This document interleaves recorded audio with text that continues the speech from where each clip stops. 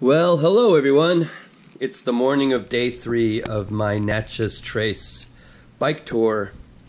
And this morning, before I left the Meriwether Lewis camp area, I visited some of the historical sites around the area, including the grave of Meriwether Lewis, who was a co-captain of the Lewis and Clark expedition. I visited a replica of the inn that Meriwether Lewis stayed in on the last night of his life. And I also learned more about the history of the Natchez Trace. Talking about the history of the Natchez Trace, we should probably go through some of the background of why I feel that this is such an important part of American history.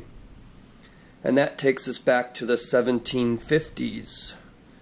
When England had some coastal colonies, but most of North America was dominated by France and Spain. In 1754, the French and Indian War started, and the French and Indian War is the name of the war that we call it here in North America. The rest of the world calls it the 7 Years' War. And this was sort of a world war to determine who was going to be the superpower of the world, France or England. And at the end of that war, England won the war, and in North America, England got all of the territory east of the Mississippi River, and Spain was ceded territory west of the Mississippi River. So Britain got all this new land, including Canada and all of New France, east of the Mississippi.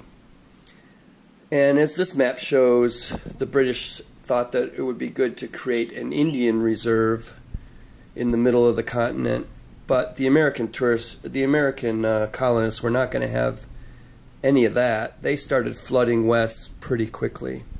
In fact, so quickly that in 1763, the British created a proclamation saying no settlement west of this line. But that didn't stop the American colonists. They just kept flooding westward. And finally, in areas like Ohio and Kentucky and Tennessee, there were thousands and thousands of colonists settling that area. The issue was that these colonists were completely economically cut off from the rest of the United States. The Appalachian Mountains didn't allow trade to happen east and west.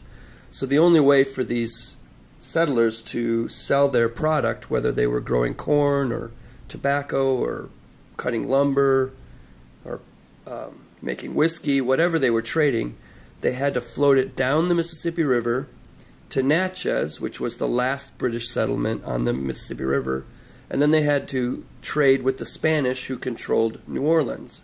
So essentially these colonists out west were isolated and could only trade with a foreign country of Spain. So that's why it was strategic that in 1801 President Thomas Jefferson made the Natchez Trace the first national road and ordered the military to improve the road so it was more efficient, safer for people to traverse, and they felt like the United States government had their back. Because there was a lot of talk at the time about this part of the country separating and creating its own republic. And if that had happened, the history of the United States would be completely different. So I believe that the Natchez Trace held it all together. So with that said, that's why it's such a great privilege to be able to bicycle tour along this parkway that roughly follows the Natchez Trace. So on day 3, I traveled through most of the rest of Tennessee to the town of Collinwood, Tennessee. And so everybody knows Collinwood is a very bicycle-friendly town. They're very friendly to bicycle tourists. They let you camp in their town park. Their welcome center has restrooms and showers for bicycle tourists to use. And it's really the first town on the Natchez Trace that's directly on the Natchez Trace since I left Nashville. When I got there, it was projected to rain that night, so they let me stay in their volunteer fire department, which was a big room with showers and restrooms and a big couch to sleep on, and most importantly, electrical outlets. I was able to recharge all of my electrical equipment that night in Collinwood, Tennessee. And based on the whiteboard that was in the room, I wasn't the only bicycle tourist that got to stay in this volunteer fire department. There were big groups of bicyclists in the past that have come through and wrote notes on the whiteboard, which was really great.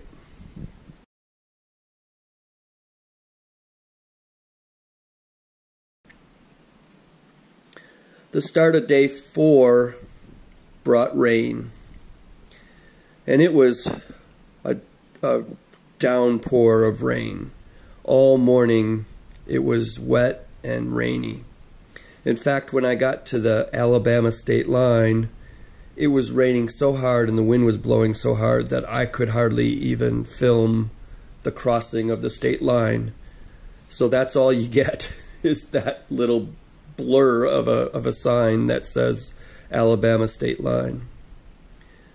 It rained all morning long, but by the time I got to the Tennessee River, where the Natchez Trace crosses the Tennessee River, it did start to clear up and the sky was getting a little blue.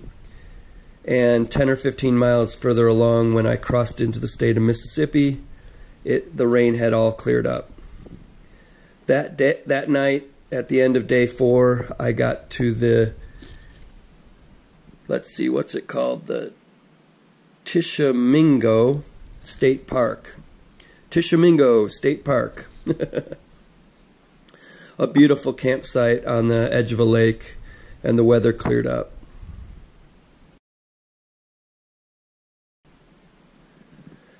Day 5 was a beautiful morning, cool, crisp, and I got going pretty early. Here I am at milepost 300. 300 more miles to Natchez. Yahoo!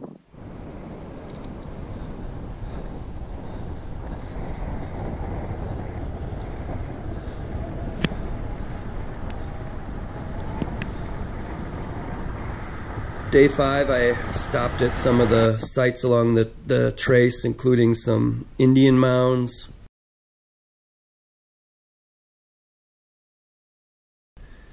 a part of the old trace that is preserved,